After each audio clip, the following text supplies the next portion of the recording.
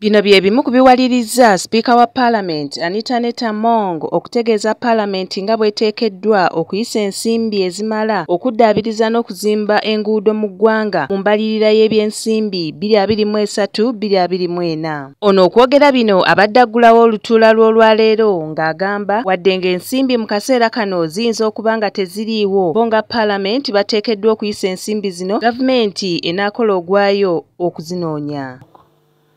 We may not have the money, but we must budget for it. Where it will come, it will be our government responsibility.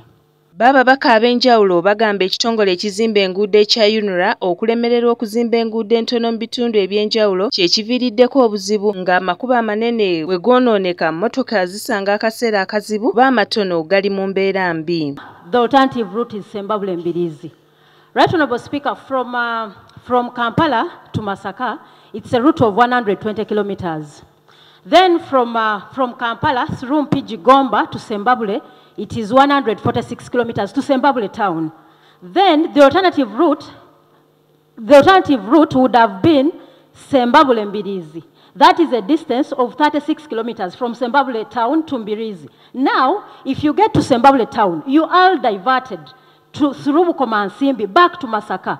For those of you who can look at that very route, it gives you an addition of 80 kilometers to that route. So economically, it's not viable. Right, Honourable Speaker, this is going to get back to the common user commodities. They are going to be automatically expensive because... Wano Minister Mbezo w'ebyobusuubuzi n'amakolero David Bahati ategeezezza Paalamenti ng'enkiiko wakati wa Ministry y'enguudo, ekitongole kya UNRA ne Ssaabaminisita Robinah Nabbanja zatandise dda era nga waliwo n'ensimbi ezaafuniddwa okusobola okuddaabiriza enguudo zino mu bunnambiro. From the Ministry of Works and other departments like NEMA, the Prime Minister has convened meetings to discuss ways on how we can arrest the situation the way it is, including meetings with Minister of Finance, Minister of Works.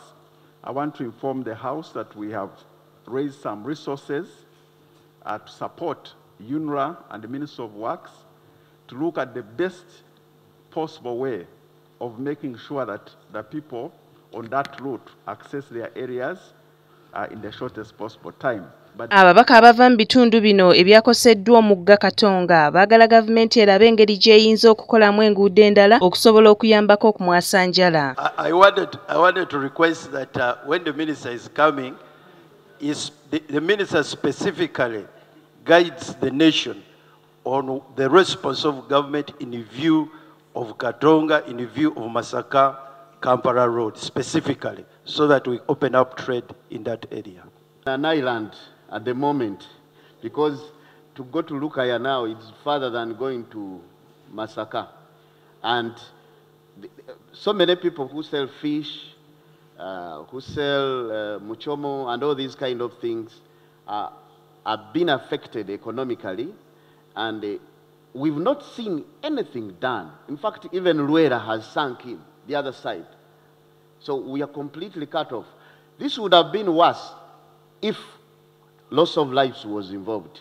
Alipoota ey'enkomeredde esuubira okuleetebwa olunaku olw'enkya okuva Ministry y'enguudo eraga wa we batuuse ku kugonjoola ekizibu ky'enguudo mu ggwanga. Omumbejja Grace Nassolo, Delta TV, Amasukkulumu.